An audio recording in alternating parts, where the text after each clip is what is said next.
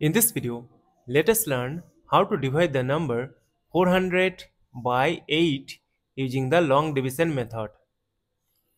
As 4 is less than 8, so we will consider the number 40. We know that 8 times 5 is 40. Subtract, we get a 0.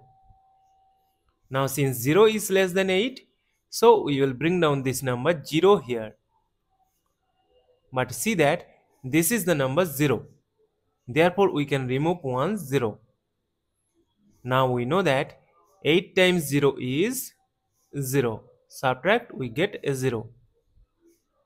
Now see that we have no number to bring down here.